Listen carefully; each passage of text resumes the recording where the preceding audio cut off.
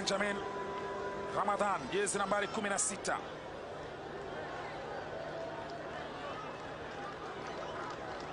Benjamin Ramadhan.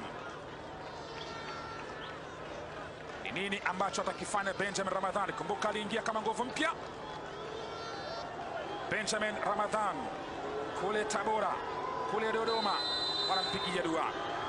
Benjamin Ramadhan anafunga penalti ya kwanza ya Tanzania. Anafunga penalti ya kwanza ya Tanzania na kuamsha ari na hamu ya Tanzania kuelekea katika hatua ya fainali. Kijana Benjamin Ramadhan ameingia kama nguvu mpya, jezi nambari 16 mgongoni, ukipenda 16. Na angalia jinsi alijikunja kwa uzuri kabisa, akamwangalia Wanzala na kakaaje. Wanzala akamtuma pembeni kushoto, akaweka pembeni kulia. Mwisho wa siku Tanzania 1 Kenya 0, lakini Kenya inakuja kupiga penalti yake ya kwanza kabisa, na mhusika mkuu si mwingine isipokuwa ni Collins Omondi dhidi ya Anthony Mpemba. Penalti ya kwanza ya Kenya.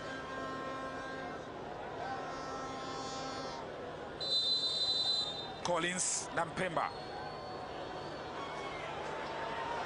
Collins na Mpemba. Collins anafunga.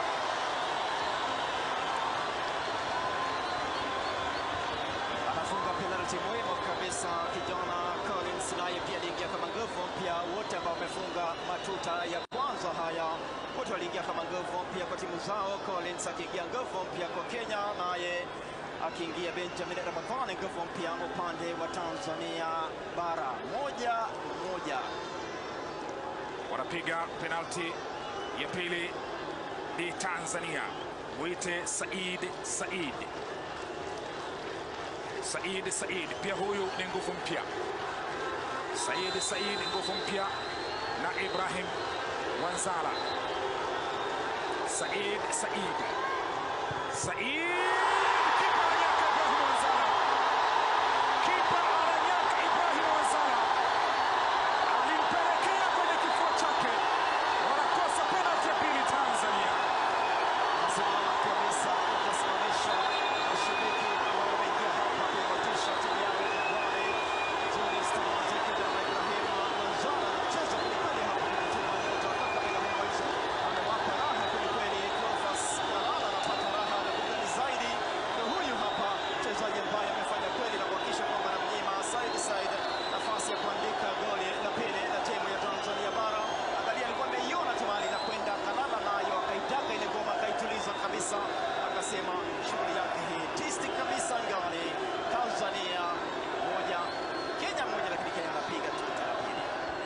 Kenya wanapiga penalti ya pili. Amos Wanjala, nahodha mwenyewe. Amos Wanjala anapiga penalti ya pili kwa Kenya. Super Capital alionyesha uongozi kwa mechi zote 3 na hii ya 4. Amos Wanjala na Anthony Mpemba. Kitu gani ambacho atafanya Amos Wanjala?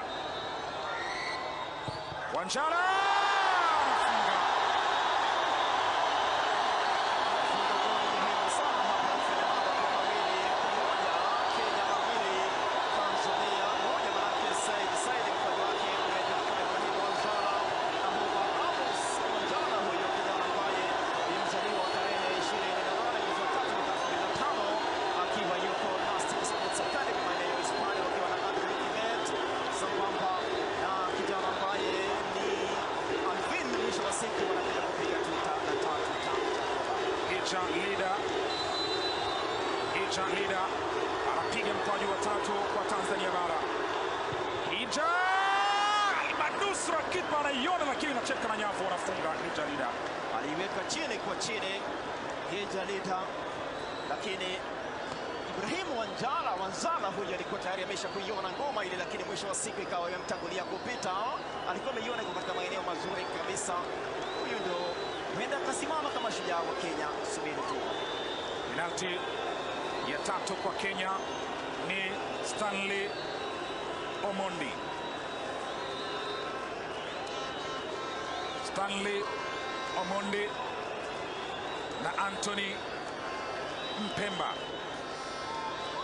Huyu ndiye ambaye anaenda kupiga penalti ya tatu kwa Kenya. Anaenda kupiga penalti ya tatu kwa Kenya. Kenya wamefunga penalti zote mbili za kwanza. Stanley Omondi dhidi yake na Anthony Mpemba. Stanley Omondi aendelee kuongoza wa Kenya. Stanley Omondi anapiga penalti ya tatu kwa Kenya. Omondi anampa kipa pia na yeye. Anthony Mpemba anaiweka Kenya kwenye shinikizo. Sasa kila mmoja akapiga tatu, kila mmoja akakosa moja.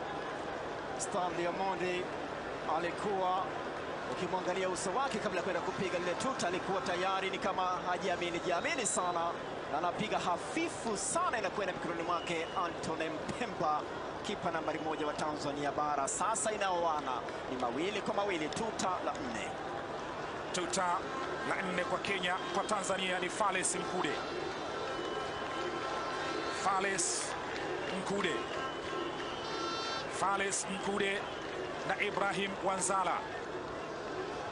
Fales Mkude, mchezo mzuri ameuonyesha kwa Tanzania bara. Mkude anafunga. Mkude anafunga penalti ya 4 kwa Tanzania. Mkude anafunga penalti ya 4 kwa Tanzania. Sasa shinikizo ni kwa mpigaji wa 4 wa Kenya, Makori. Alia alimuona kwa uzuri kabisa. Wanzala amekwenda kushoto, akaweka kulia, akajaza kile kitu ndani. Mwisho wa siku hapa anawapa uongozi timu ya Tanzania bara. Humphrey Aroko kupiga penalti ya 4 kwa Kenya. Aroko anafahamu fika kwamba lazima afunge penalti yake. Kweli hii ndio penalti ambayo inakuwa na shinikizo kubwa sana, kuweka mambo sawa, kuwatoa Kenya kwenye shinikizo. Humphrey Aroko lazima aweze kuiunganisha penalti na kuwa goli, lakini ana kiunzi kikubwa kabisa ambacho kimewekwa rangi ya njano, na ni mwili wa Anthony Mpemba na urefu wake. Humphrey Aroko anajishika arms akimbo, anaambiwa na Solomon Okwera piga. Aroko anafunga goli tamu zaidi hapa, na goli lake la 3 kwenye mashindano ya Sekafa under 18, lakini amefanya mambo mazito kabisa. Alifunga mawili wakati ya mechi yao dhidi ya Somalia, aliweka pembeni uzuri kabisa, akamtupa pembeni Anthony Mpemba, na ni goli ambalo kiukweli inayaweka matumaini ya Kenya kuelekea fainali kwenye uhai wake. Hapa ni Ibrahim Wanzala dhidi ya Wilson Sharif. Ibrahim Wanzala akiokoa hii, basi matumaini ya Kenya yako vizuri, lakini Sharif Wilson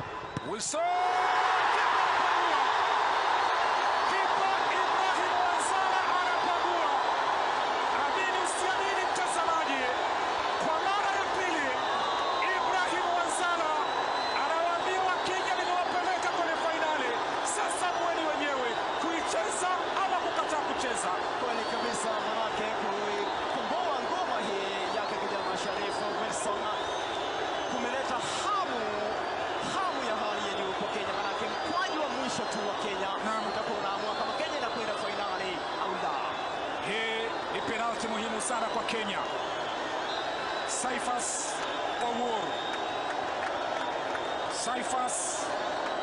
Owuor akifunga Kenya dhidi ya Uganda rasmi.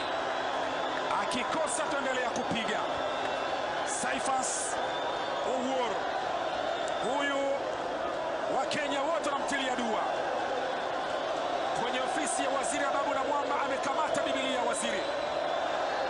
Rais William Ruto amekamata Biblia. Nick Mwendwa wa shirikisho amekamata Biblia. Wote wanamwombea Caiphas Award. Mashabiki wamenyanyuka kwenye viti vyao. Hii ni penalti ambayo akiweka kimiani Kenya kwenye fainali. Caiphas Award.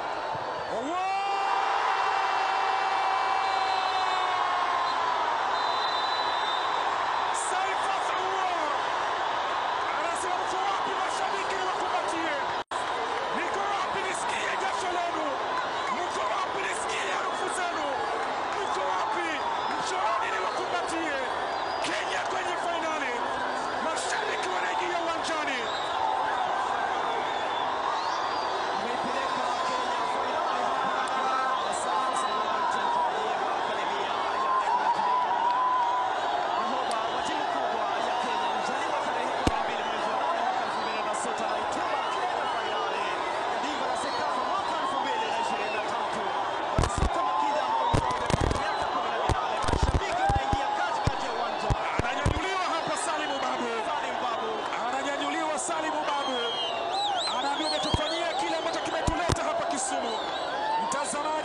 Hapa si Europa, hapa si Uingereza, hapa si Hispania, hapa si Ujerumani, hapa ni Kenya na tuko ndani ya Kenyatta, maeneo ya Kisumu.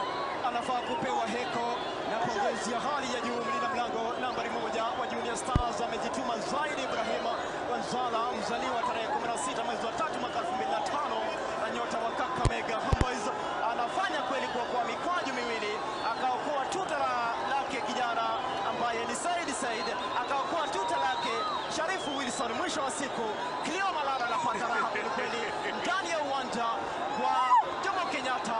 Mambo leo aliweka chini kwa chini, lakini alikuwa yuko macho sana Anthony Mpemba, lakini mwisho wa siku kijana Caiphas Award anaituma Kenya Junior Stars fainali ya makala ya mwaka huu, fainali ambayo itapigwa siku ya Ijumaa papa hapa Estadio de Jomo Kenyatta. Mambo leo kaunti ya Kisumu dhidi ya Uganda itakuwa ni moja kati ya fainali juu ya fainali.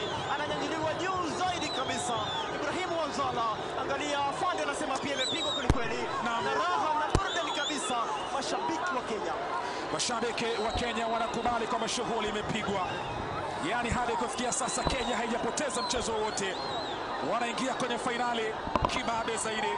Wanaitoa Tanzania kwenye nusu fainali na wanafunga penalti za 4. Tanzania wanafunga penalti 3 baada ya dakika 120 kutoa sare ya bila, lakini Kenya rasmi wanakutana na Uganda kwenye fainali ya siku ya Ijumaa.